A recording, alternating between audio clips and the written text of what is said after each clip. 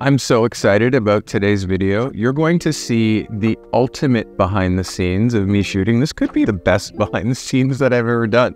The thing that's amazing about this one, you're going to see the front to back of a photo shoot, the anatomy, so to speak. Everything from me going through the model's clothing and choosing the right outfits, choosing the right shoes, to me outside picking the right locations, all my directions with the model. And if you stay till the end, you're going to actually see my retouched finals in my portfolio. I can't wait for you to get into this video. Let's get into it. This is the Carty Method. Seems that model's clothing is always everywhere on a shoot if you don't have a rolling rack. I used to have a rolling rack in my office, but I decided it was taking up too much space. Right. Okay.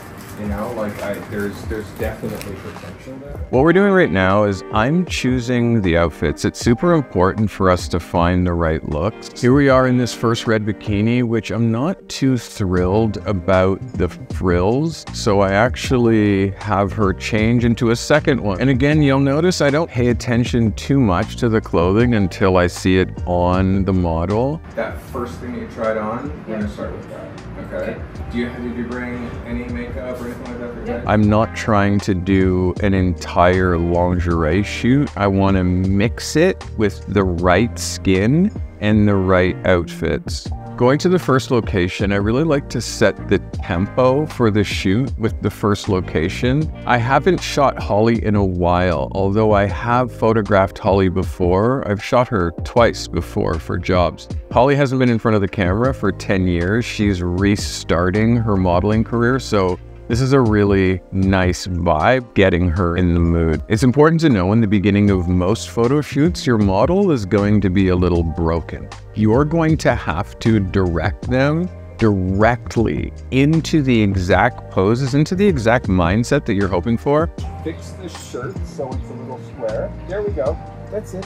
That's it. Just if you're one of those photographers that doesn't direct your models, that's probably why you're getting lots of like hands on the face and lots of strange things that you really wish you had a different pose after the fact. It's all about direction, and you'll notice that I always start with the most basic, simple of poses here. That's amazing. The thing that's important, I think, is to only show the winners. You can actually really get a model discouraged and in the wrong headspace if you're showing photos that aren't quite there. Wait till you start shooting some 11s, and that you'll notice throughout the session, I bring her up into a certain space, I get all of those images, and then I show. The thing that's cool is I find myself doing every pose that I'm telling the model to do. Like this, like down this way. If I can't do the pose, I can't expect the model to do it. I need her squatting down because I wanted to have her face in the light properly. Her body language isn't exactly right in this picture, but we're working through the process. That's the whole point of shooting looks. You get to exercise multiple different ideas. You'll notice the way that I shoot headshots, I shoot half body, I shoot 3/4, I shoot full length, and I do this with every outfit, and I also change the idea all the time. So there's a lot of variety, and I make sure that I have a series of 11s, and my client's always super happy.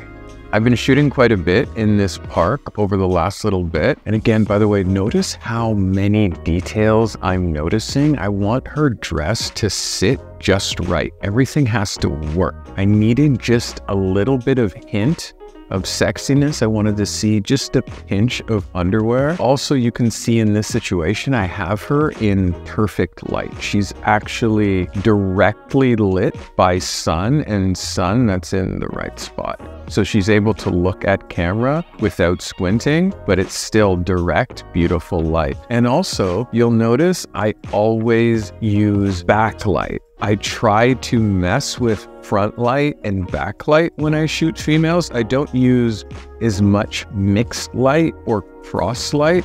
I save mixed light for males. I save cross light for males, but front light, backlight for females, you really can't lose. It looks amazing. Bring your hair on both sides. Forward. Yeah, good. Mouth open. Right now I'm trying to get some foliage in front of my lens, and because it's backlit, it just ended up looking so great, and you'll see it right now. And this is one of the images that I ended up using as a final. I love when girls are on their tiptoes. You can see it extends their legs, it extends their calves. And when you're shooting without shoes, it's a really great way to extend the model's lines. Also, I'm having her use her opposite hand to pull through her hair, so I actually still see her face. Right now, she's a bit static, so I have her go through the process of not just holding it, but actually moving her arm. Oh my god, that's so awesome. So how was that? That was awesome. I was so happy to do that. I'm glad of your reaction because you're pleased and you know your stuff. You're happy? I'm so happy. She's fun to shoot. She was so engaged and really into it. Look 2, did I advocate walking down the street with no top? Well, she has a top. It's a bikini top. It was a hot day. Sometimes I get flagged on the street. People are like, oh my God, what are you shooting? Or are you Carty? And I had to stop and give that guy my contact information. One thing that's really cool that you may not know regarding the sun's position in the sky and the horizon line, each width of your hand is an hour. So you're on location, you look, the sun is setting, you're not sure how much time you have until the sun is touching that building and giving you shade until the sun sets, use your hand. That is the horizon line, that's an hour. Then go here, that's another hour, go here, that's another hour. And if it's half an hour. And if it's a finger, it's 15 minutes. Each one of your fingers is 15 minutes. That's how much the sun moves during that time. So if you're really smart, you'd actually catch the fact that I'm measuring how much light I have left. It's really important to build rapport while you're on location with your models, when you're in between your spots, as you're traveling to your spots. And Helmut Newton said this: if you can't find an incredible place to shoot your model within a block in any direction from your hotel, for me, I'll say from where you're standing, if you can't find an amazing place to shoot, you got some work to do. There's locations everywhere. Watch how I use this location. Holly was so great. And I mean, she's just on the edge of a little bit too slim for me because she is like super fit. You can see she's got muscles and she's got abs, but she's just a little bit skinny because we see those ribs. So I'm trying to position her in such a way that makes her feel strong and not slim. I do that by positioning her in a way that engages her muscles. I always jump between my 50, my 85, and my 100. I change my lenses so quickly. You can see the distance, but still I'm cropping her relatively closely. I like to use public locations. There's no other way really to say it than that. I like to use locations that are common locations. Things that you see every day are things that really interest me because there's ways that light hits it. There's ways that makes it super interesting. I just really love this location. Believe me, when these guys were walking by, I think they wanted to stop, but what I'm working, I'm very much working. No, keep walking. Turn your face more to me. Right there. Too much. Right there.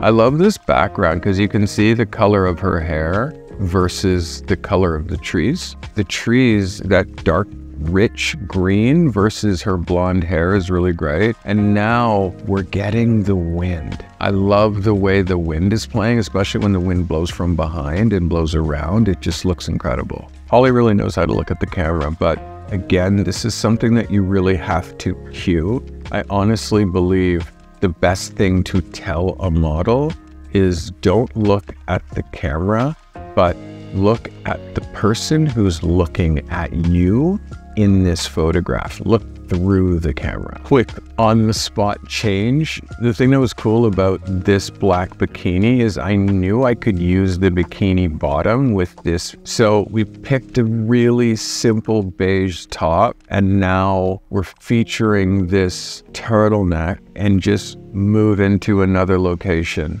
I really wanted to give you a fly-on-the-wall look as to how I move when I'm shooting. Shooting with a car, I do all the time, but it's actually easier to just park and then be in an area where lots of photographs can happen, where there's lots of locations within a very close proximity. I find myself shooting that way so much more. I won't travel so far to get to a spot where I can only execute one photo. It just doesn't make any sense. Come this way.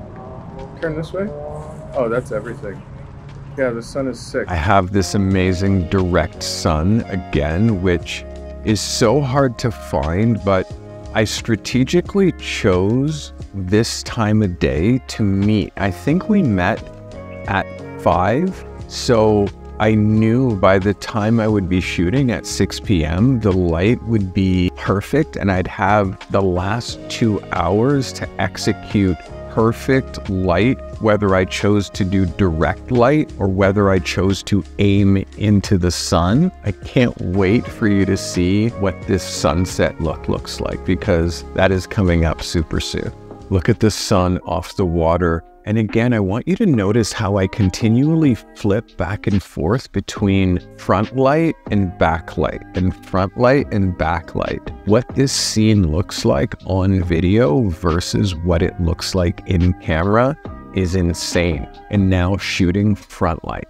So you're actually getting the contrast and the sharpness that you get from front light, and then you're getting that hazy, dreamy feeling like you see right now when I shoot backlight. And also the highlight on her hair. Look how amazing that looks. Giving her this railing to play off of in front, that's actually a prop, and we're using a natural location as a prop. Each one of these looks I love for their own unique qualities. The light is just incredible. The light looks sick. The backlighting and this sheer outfit and how we get that little hint of skin. Look at how long the shadows are. And also getting her to pose in such a way also brings her down, and I lower myself to her level and give you this beautiful perspective. Her knees were getting tired, and you can see as now she stands up, the sun literally right behind her face.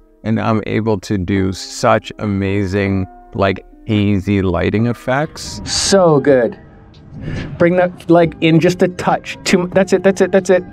Stay just like that. Before I jumped into this last idea, I really loved her sitting down so I could have an open eye line with no tree behind her. I hate behind distractions, things happening around the head. So you really just isolate in on her. Move this arm back behind you.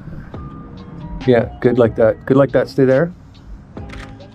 I can't tell you how thrilled I am with this photo shoot. I'm trying to get a very, very simple, sexy silhouette. Super difficult to catch this picture. I worked on it for a minute, but I'm sure if you can see the placement of the sun, you're getting the idea as to what I was trying to catch. This image is already in my portfolio. There's a few of these that are already in my portfolio. I'm just so happy. And just look at this vibe. Look at the way the dress is sheer. Look at the feeling of this set. And this is just public space. This is just Toronto the Beautiful. And again, if you've never been to Toronto, it's such a sick place. It's amazing for photography. And yeah, that session, I'm just actually blown away with how great that went.